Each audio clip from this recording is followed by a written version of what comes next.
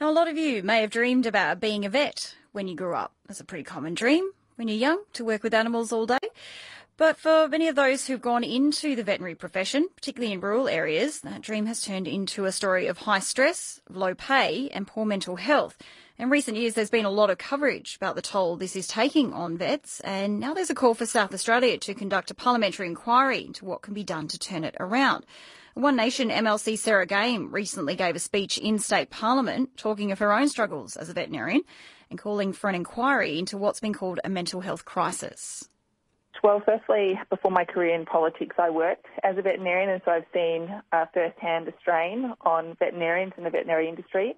And also the statistics back up what I've seen, which is that, unfortunately, our veterinarians have a very high suicide rate. It's 4 times that of the general population and 2 times that of other medical professionals like doctors and dentists. And we also have a big problem with retaining our vets. Vets make a big contribution to our society, not just with pets and the wonderful impact on our well-being from owning pets, but farm animals, production and biosecurity.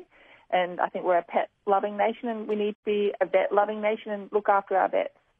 I know that other states have conducted similar inquiries, or particularly New South Wales has conducted a similar inquiry. Do you see something along the lines of that and whether that has been a worthwhile endeavour? Well, I'm certainly keeping an eye on what the other inquiries are doing, and I think those reports are coming out soon. I want this inquiry to particularly focus on the impact of financial strain and high workload on veterinary mental health and well-being and low retention rates. I'm hoping that we're going to obviously get some good tangible outcomes and government support for those outcomes. But I'm also hoping that driving this inquiry and being able to talk to people like yourselves, we're going to do some myth busting. And I think there's just 2 myths that I do want to take the opportunity to bust. And one is that vets have a good wage. They don't. Most vets are earning between $80,000 and $100,000 a year. Many veterinarians earn less, and when you think that the veterinarian you see in the morning is often the same vet that you see in the evening, might be the same one who's worked on the weekend or overnight in country areas. It's a very low pay. And the other one is when you do hear community aware about the stress of being in the veterinary industry, they naturally assume, well, it must be stress from dealing with sick animals. Now, no one wants to deal with a sick animal or the sadness of a sick animal, particularly when you can't make them better. But really, I want to start changing that narrative because I believe, and certainly all the feedback I've had from my veterinary colleagues, is that actually it's not dealing with sick animals. It's the very, very high pressure that they're under in terms of work hours, the load of work they have to do within those hours, coupled with the very poor pay. And I think they're just getting really, really run down. As you say, this is an industry you have yourself worked in, and does that sort of mirror with your experience working as a vet, those long hours, that low pay, that extra stress and pressure of an industry that needs more hands on deck?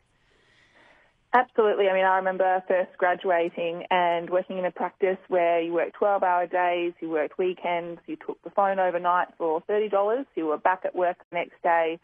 It didn't matter if you'd been up all night. And I remember doing a carving one evening, well, actually I think it was about 2 a.m. or 3 a.m. in the morning. I'd been, kicked and so on, and it'd been a very physical job. I had a veterinary student with me, and I was so exhausted I actually managed to bulldoze the farmer's fence on the way out, but I was expected back at work the next day. Now, I think particularly our rural and regional vets are under those sorts of extraordinary pressures, and I think people need to realise that veterinary care is not subsidised the way, obviously, that human care is.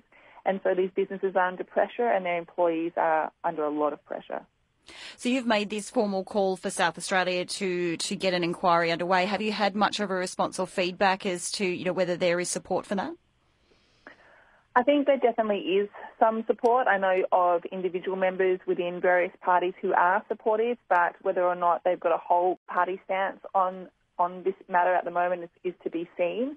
I think what I'm calling for is for this veterinary inquiry to have its own committee, and I want that to consist of members from all parties and to get real tangible outcomes. So I will be calling it to a vote towards the end of the year, or give it a few more months because we're about to have a big parliamentary break. But I would really appreciate listeners, if they do support this matter, to write to their local member and say, come on, let's support this veterinary inquiry. That's One Nation MLC Sarah Game.